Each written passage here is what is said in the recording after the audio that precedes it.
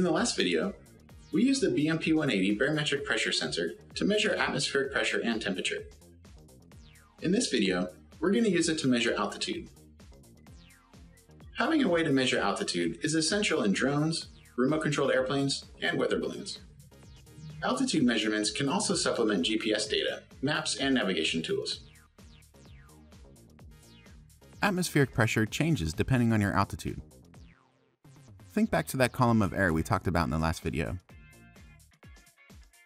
This 1 inch by 1 inch column of air rises from the surface of the Earth to the very edge of the atmosphere.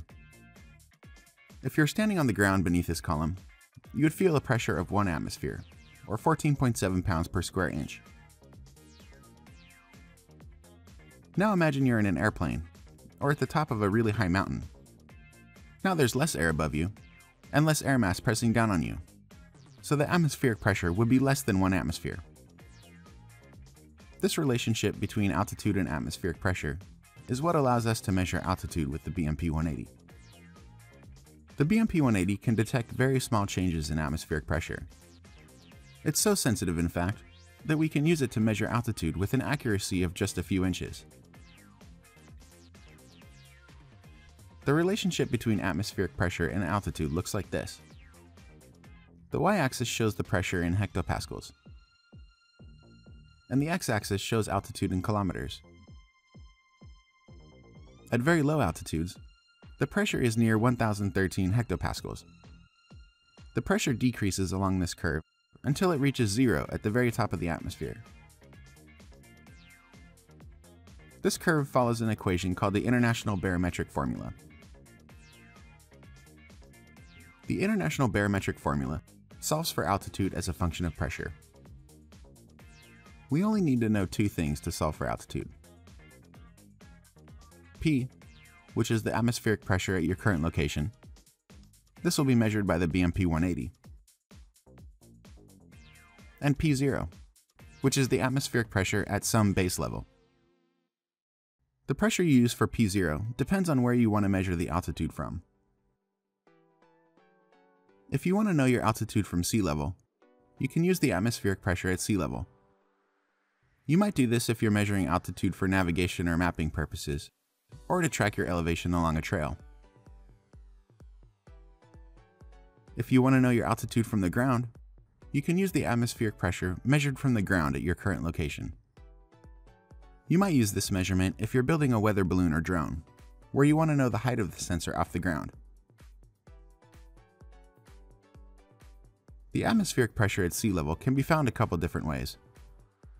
The most accurate way is to use the BMP-180 to measure it, and I'll show you how to do that in a little bit. But you can also find maps online that will tell you the atmospheric pressure at sea level for your current location. The atmospheric pressure measured from ground can be found using the BMP-180 pressure measurement taken at ground level. I'll show you how to do that too. We're going to connect the BMP-180 to the Arduino just like we did in the last video. The SDA pin on the sensor connects to Arduino pin A4, and the SCL pin on the sensor connects to pin A5. Ground connects to ground,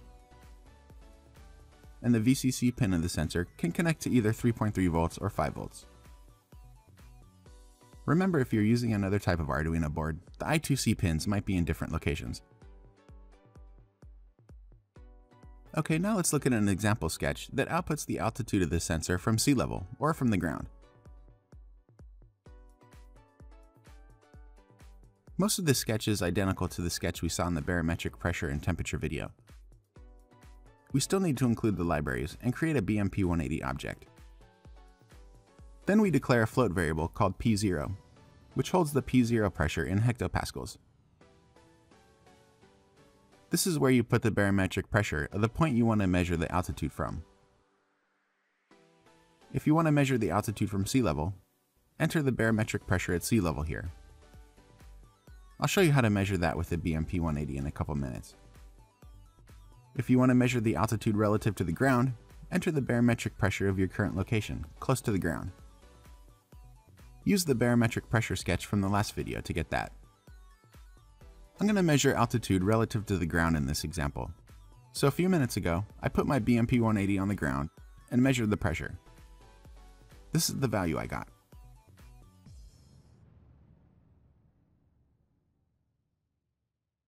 In the setup, we initialized the serial monitor and the sensor.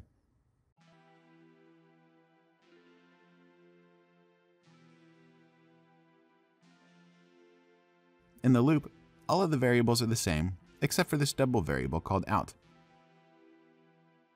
Out will hold the altitude measurements. We still need all of these if statements to get the temperature and pressure readings from the sensor. In the last if statement, we use the altitude function that comes with the BMP 180 library. This function takes two arguments. The first argument is P, the pressure measured by the BMP 180. The second argument is P0, which is either your ground level pressure or your sea level pressure, depending on where you want the altitude measured from. The altitude function takes these parameters and runs them through the international barometric formula we saw earlier to get a value for the altitude in meters. The result of that calculation is stored in the alt variable. Now all we have to do is print out the results. First we serial print the word altitude. Then we print the alt variable. And finally we print the word meters and end the line. Okay, let's check this out.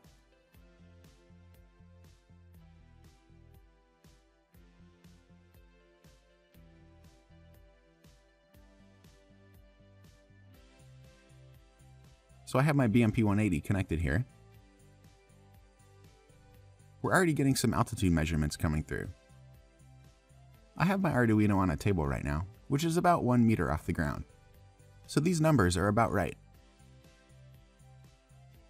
Alright, so this is my altitude from the ground, since I set my P0 equal to the pressure I measured close to ground level. Now I'm going to show you how to measure altitude relative to sea level.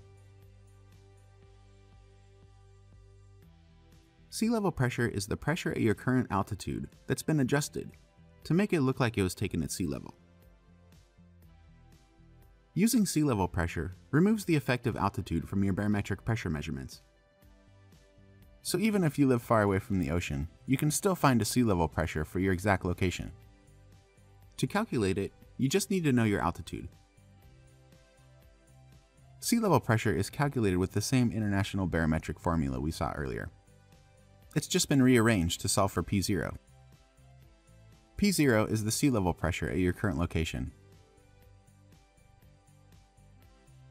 P is still the pressure measured by the BMP 180. And altitude is the altitude at your current location. I'd recommend using a phone app to find your current altitude. They're easy to use and pretty accurate too. Otherwise, sites like elevationmap.net will detect your location and give you an altitude measurement. The sketch for finding your sea level pressure is very similar to the altitude sketch. There are just a few differences. Here we declare a float variable called out, which holds the altitude of your location in meters. This is where you put the altitude measurement you got online or from your phone app.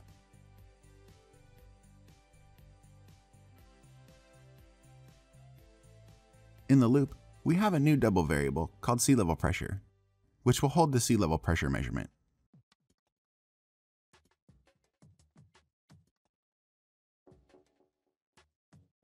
In the last if statement, we use the sea level function provided by the BMP 180 library.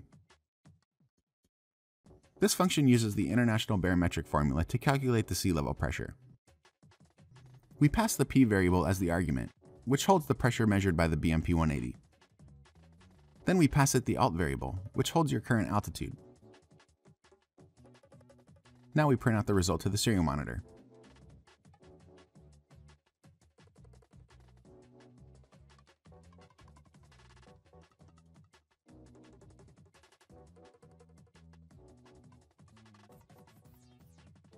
So now, take this measurement and use it for P0 in the altitude sketch we saw earlier. And that will give you your altitude relative to sea level. In the next video, we're going to look at digital magnetometers. Magnetometers detect magnetic fields and can be used as digital compasses. They're perfect for projects that use navigation and guidance systems.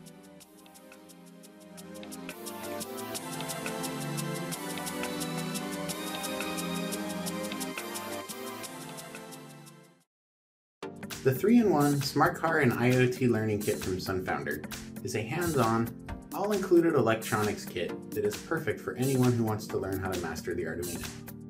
The kit comes with an Arduino, 22 different sensors and modules, breadboards, jumper wires, and everything else you need to build a bunch of fun and interesting projects. Learn about robotics by building a remote-controlled smart car that can be controlled with an infrared remote controller, or drive on its own and avoid obstacles or follow a line. Learn about the Internet of Things with a project that lets you monitor the temperature, humidity, and light level of a room from an app on your smartphone. And build a plant monitor that tracks the temperature, humidity, light intensity, and soil moisture, and displays it on your smartphone so you can keep your plants watered remotely. It's a super cool kit, and I had lots of fun building all the projects in it. So click the link in the description below to order the kit from SunFounder.